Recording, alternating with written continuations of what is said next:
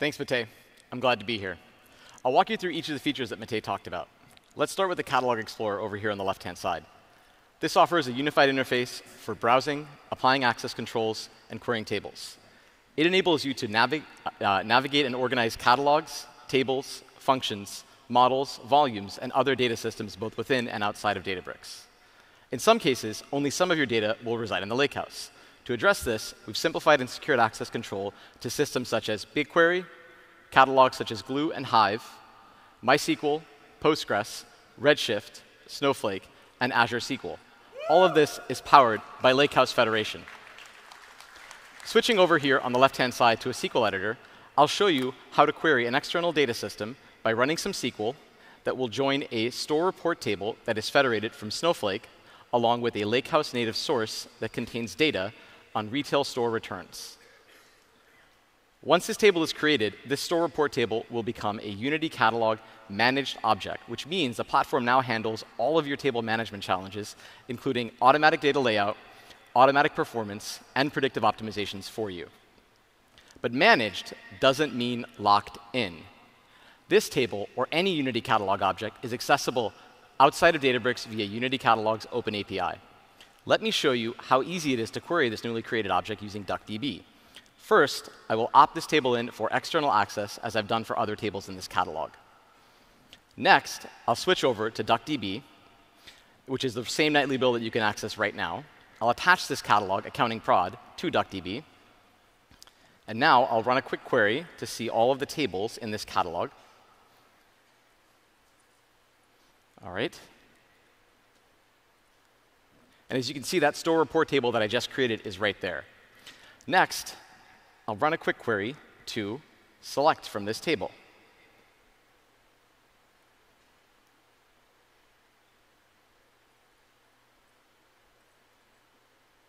I can view the same tables created in Unity Catalog and quickly query them using DuckDB's native Delta reader.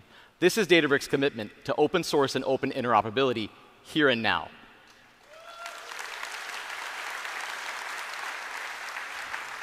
So far, I've walked through Unity Catalog's Explorer, Lakehouse Federation, and our new Open API. However, a major challenge for many organizations is ensuring consistent and scalable policy enforcement across a diverse range of data and AI assets. Let me show you how easy it is to scale your governance using tags and ABAC policies, combined with proactive PII monitoring. Let's switch over here to the online sales prod catalog, and let's take a look at this table called Web Logs.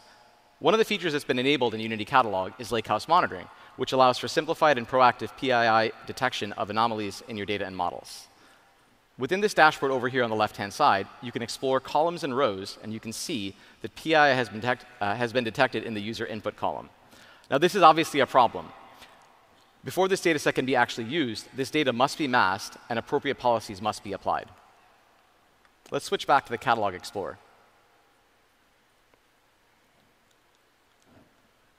Back in this Explorer, over here in the Rules tab, a new rule can be created to express policy across all data. It's now so much easier to mask all email columns across all tables with a single rule. Let's give this rule a name. Let's call it mask email. All right? And we're going to give it a quick description. Let's mask some emails. And we want to apply this to all account users. All right? And this is a rule type of column mask.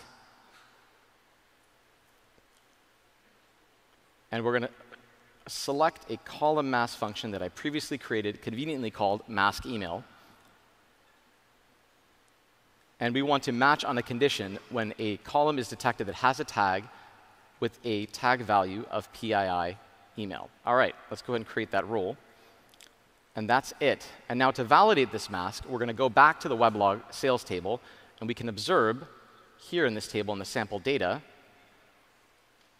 on the user input column over here to the right, that the data has now been masked.